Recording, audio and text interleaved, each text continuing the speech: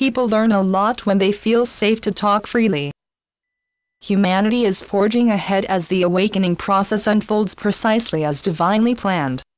An enormous amount of preparation has gone into this divine plan to assist you all to awaken, and as humans lost in the illusion without insight, or, more appropriately, awareness of what is unfolding in the spiritual realms, you truly have very little idea of what is involved in bringing this all together in a timely and effective manner. Do not worry, all is divinely taken care of, and all you have to do is constantly hold the intent to be loving in every moment and in every situation without exception, and you must also intensify your own desire to awaken. That sounds easy, and it is. You have all been very much involved in the planning of this wondrous event while taking your well-earned breaks from living in the illusion as a human, or even during your human nighttime while sleeping. Many of you do have some awareness of this, and others have often wondered when they woke in the mornings why they still felt exhausted. There is no child of God who has not in some way been involved in the planning and implementation of your awakening process. You have free will, and that has always been honored, and so for the plan to proceed, it was essential that you collectively agreed to the timing of your awakening. In the end, everyone will awaken into reality. That is an inevitability because eternal sleep is impossible. However, some have chosen to remain asleep for a very long time because they are now very shocked by their earlier choice to experience separation, and feel the personal need, on a very deep level, to spend time in what you might call intensive care before they awaken. But the vast majority have chosen to awaken. They have had more than enough of the illusion and of all the pain and suffering that are part of it. Remember, you all have free will, and your ever-loving Mother Father God will always honor your choices. Don't forget that when you were created, your Father gave you everything that He had, so when you chose to experience the unreal state of separation, you did so while having access to infinite love, wisdom, and intellectual capabilities. You truly knew precisely what you were doing. It was an arrogant choice, freely made, and now most of you have had enough and intend to awaken. The few who are choosing to remain within the illusion as it crumbles and disintegrates want to stay with it until the end. At the end they too will awaken and be gloriously welcomed home just like everyone else. In reality, in heaven, in God's divine presence, there is no judgment, there is only infinite love and acceptance. If you have friends or loved ones who you feel are not interested in awakening, or who you feel are damaging themselves by their behavior, do not concern yourselves about them, they will be fine. Just honor their free will choices as God does. To offer them compassion is good, but it does not involve attempting to manipulate them for their own good, because none of you can have any real idea of what might be good for someone else.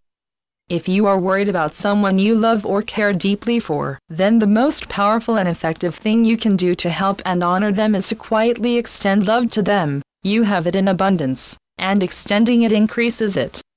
Doing so is a creative act of great value, and is something you incarnated to do as it helps tremendously with humanity's awakening process.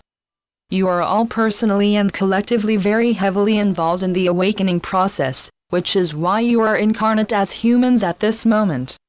A great number had lost sight of this task that they most willingly and enthusiastically volunteered to take on, and now many of them, after decades of non-awareness that they had chosen a spiritual path to assist in the grand awakening, are, with great surprise, finding themselves suddenly called to an intense spiritual life. Frequently they hear the call after going through some kind of enormously distressing life experiences which end up signifying to them that they need to alter course now. And they then respond with wonder and awe, "Why am I being called to a spiritual life? I've never been interested in all that woo-woo stuff." They find that the spiritual call they receive is uplifting, inspiring, energizing, and a little bit frightening. However, they also feel very drawn to it, and it feels right. When you meet others who are newly finding themselves taking an interest in things spiritual, be very welcoming and let them talk. They need to talk, and mostly have no one with whom they can talk, because friends and family have not yet shown any interest in things spiritual. Your listening to another is an essential part of your task in assisting with the awakening, so don't judge them as less advanced than you feel you are. Remember that everyone's path is an individual one and that no one has the knowledge or insight to judge another's stage of development. Listen with love and compassion, which you have in abundance, and realize that just listening is enormously uplifting and helpful for the one to whom you are listening.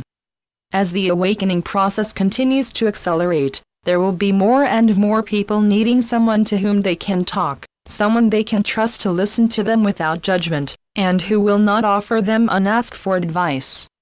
People learn a lot when they feel safe to talk freely, because talking expands their awareness of what has been developing within them, and this is always very helpful. So know that by just listening attentively while remaining silent is a wonderful gift to offer to another. It is an important part of the task you undertook to assist in the awakening process.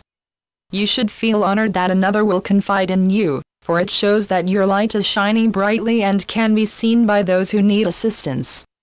You are, as I have very frequently told you, the beloved children of God, who is love.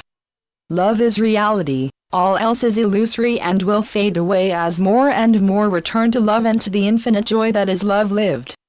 In that state you want for nothing because you are fully aware that you have everything, not of course in the physical sense where wants seem to be endless, and people appear insatiable, but because the peace and contentment enveloping you is totally fulfilling. As the awakening process continues to call ever more of humanity to seek out and uncover their spiritual path, remember that you who are reading or listening to this, and to other uplifting and inspiring spiritual messages, chose to be on earth to assist most beautifully. You do this by engaging with love, offering love, not loudly and authoritatively as experts, and by listening gently and willingly to those who are confused, and desperately need a listener so that they can talk and listen to themselves in a non-threatening environment that offers them welcome and safety. It's a little like unobtrusive parenting. You just provide a safe space for them to develop the ideas that are leading them forward with excited anticipation, because to discover, often suddenly and without prior warning, that you are on the spiritual path is intensely uplifting, as many of you already know from your own experiences. Your loving brother, Jesus. Channeled by John Smallman. johnsmallman2.wordpress.com